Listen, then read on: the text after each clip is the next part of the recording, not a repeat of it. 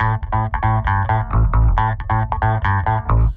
migrate data from our previous machine, Mac, let's do these steps on our old Mac first and then proceed. Hey Siri, search for startup disk in System Preferences.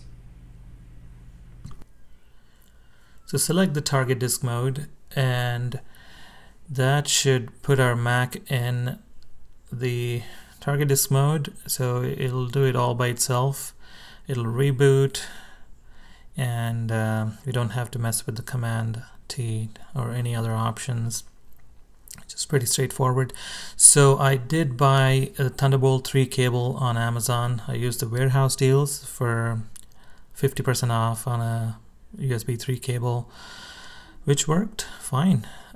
So I did connect both the Macs with the Thunderbolt 3 cable. It's an Apple branded Thunderbolt 3 cable. It's 2 feet.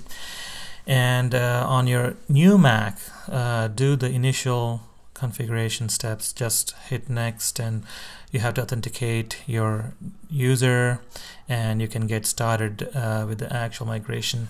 So as you start transferring your information, it'll the speeds vary from 20-30 megabytes per second to peak speeds of 220 megabytes per second that I have seen with my Mac. I don't know if it depends on the number of files, the types of files, but there were about 3.5 to 4 million files in total that need to be transferred.